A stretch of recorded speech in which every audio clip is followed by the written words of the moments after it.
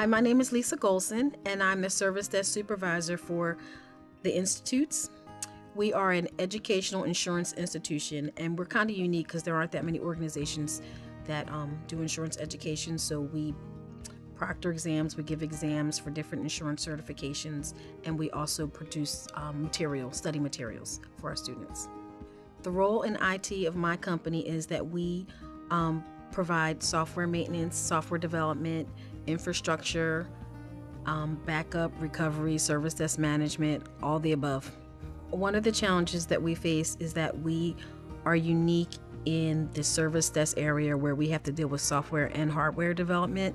ServiceDesk Plus helps us organize our hardware and our software development tickets, and it also gives our users a way of reporting their issues. And we can also get analytics from ServiceDesk Plus that helps us determine what our major problems are, who can fix what, and basically make sure we have enough staff to handle certain situations. One of the features that I'm looking into using is your analytics.